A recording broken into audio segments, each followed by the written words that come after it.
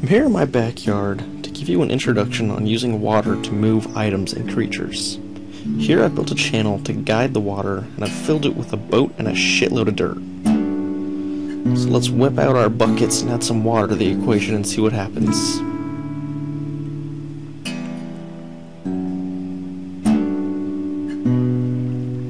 Look at that dirty water. Probably don't want to drink this. The dirt in the boat got pushed downstream by the flow of the water.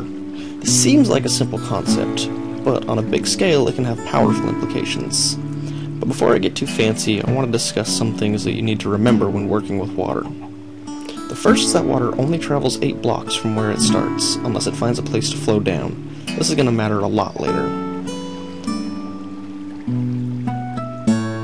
Notice the 9th torch is still alive.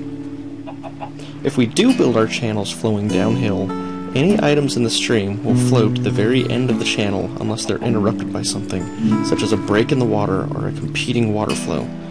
Out of the way, chicken. If you let the water stop at 8 blocks, any items in the stream will get pushed into the dry 9th block. We can use this to separate items from the stream itself. If we want to transport creatures, we don't necessarily need to build on a slope. We just need to place pressure plates just behind each water stream to prevent backflow.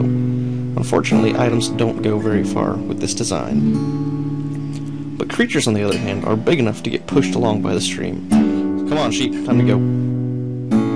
Remember what I said earlier about powerful implications? We can push these creatures to their death in various ways.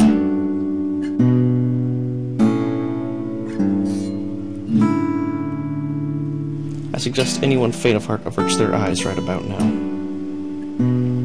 Yeah, you're dead. If we apply this concept on a massive scale and put a roof over our heads, we've got ourselves a gravity trap. Monsters spawn in these cells, fall into these deep channels so they can't get out, and get pushed towards this pit. So let's crank up the difficulty and watch this bitch in action. It's kinda hard to see, so I'll mark the channels and each time a monster falls in. Start off with the creeper off to the left. Kinda slow start.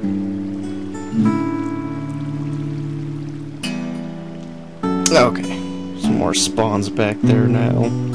Seeing some action, lots of creepers, that's good, means lots of gunpowder. If you put a remote door in front of your pit like I do, it only takes about 2 minutes to look like this.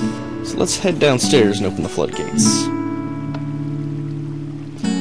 The water up top funnels the monsters into a pit. They fall to their death in shallow water, and that current funnels their items into one central location. With this build, some of them survive the fall, so I've got the lava here to finish them off. Items fall into this hole right here, and they land on this altar for easy collection. I may show specific specs on this build in a separate video if there's enough demand, but I really just wanted to show you how you can use water currents to your advantage. So it's about time I take my land boat back home. Hope you learned something. This thing is so damn slow.